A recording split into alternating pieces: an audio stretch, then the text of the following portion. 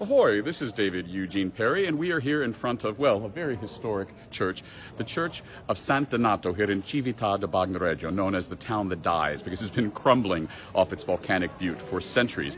In my award-winning novel, Upon This Rock, this church is very important. San Donato was a friend of the Roman Emperor Julius. And Julian, of course, tried very, very hard to bring back the pagan religion to Rome. But Donato was a Christian, and, well, they fell out over that.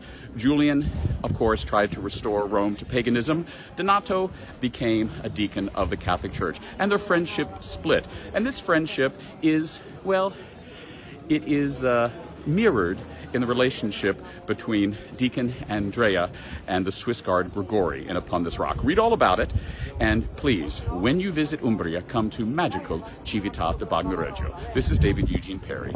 Ahoy.